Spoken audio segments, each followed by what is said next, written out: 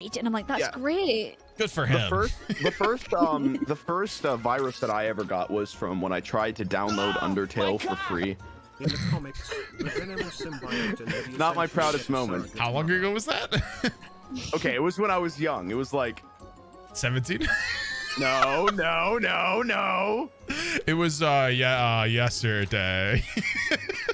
It was like when I was like when I was like an early teenager. I think. Anyway, it's not important. Like, this is when I was still gaming on like a Mac.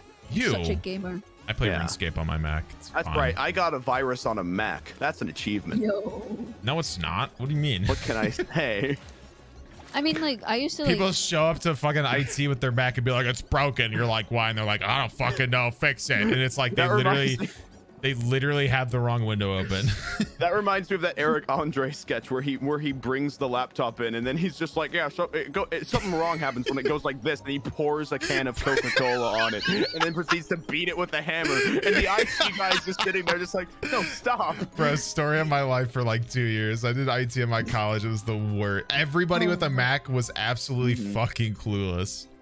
They'd be like, my internet's not working, and I'm like, when did you update it? And they're like, update?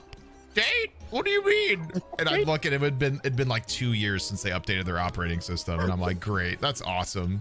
I open up the MacBook. They somehow have a pristine copy of Windows XP on it. I close the MacBook and tell them that it's fine. Windows XP. I used to. Has it happened? Did you do it? It's happened. Has it happened, Sneeg? Has it happened? I think it happened. Sneeg, has it happened? Yes! Yes, I'm on my way. Guys, where is it? I don't know where it is.